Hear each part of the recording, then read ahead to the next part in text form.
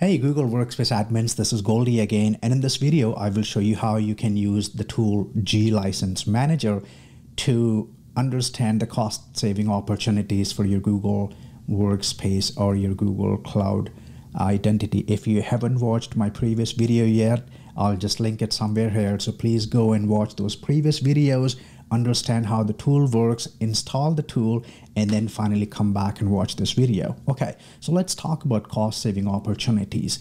So there are a few cases where you create the users, but users haven't logged in. That means you're paying to Google every month, but your users are not leveraging it. Second scenario would be, you created the users and then these users are not active. They logged in once, and then after that, it's been a while, these users have logged in. So ideally, you should check with these users if they really need the mailboxes or the licenses.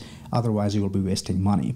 And then the final scenario might be that you have suspended some of your users, but you may know that Google also offers a license type which is called archiving user license or archive user license. If you want to learn more about it, I'll just ping my guide somewhere here.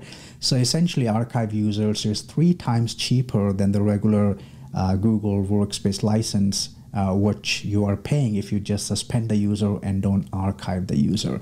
And this tool will help you figure out all these 3 scenarios. Of course, you can save money by applying other techniques, but these are the very prominent ones in terms of licensing. So all you need to do is, first, let's call the sheet something, maybe license manager. Okay, and then I'll go to extensions, I'll go to G License Manager, I will click on optimize cost. And by the way, you can install the sheets that you see at the bottom by clicking on setup sheets. If you haven't done it, watch my previous video.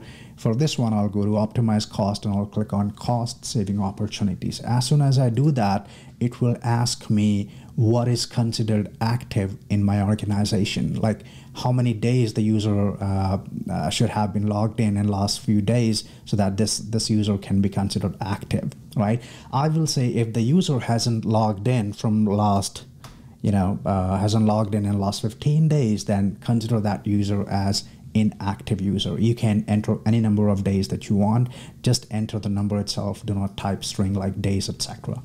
Click on OK, and then the script will run behind the scenes. It will apply all the logic based on the active, inactive number of days that you provided, and it will come back to you saying there are 0 users who are suspended but not archived. So you are doing great here. It will tell you that there are 20 users that you created, but these users never logged in, so you're wasting money there.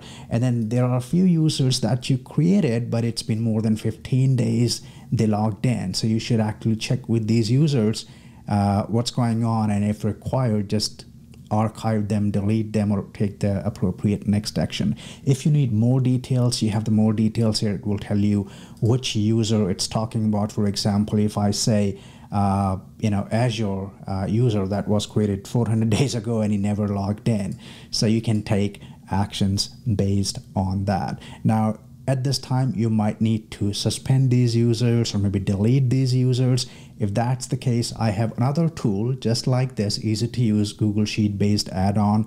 It's called OK Goldy. You can just search Google and it can help you perform all these bulk operations right from your Google Sheet. So I hope this helps a bit in finding cost saving opportunities inside your Google Workspace or Cloud Identity instance.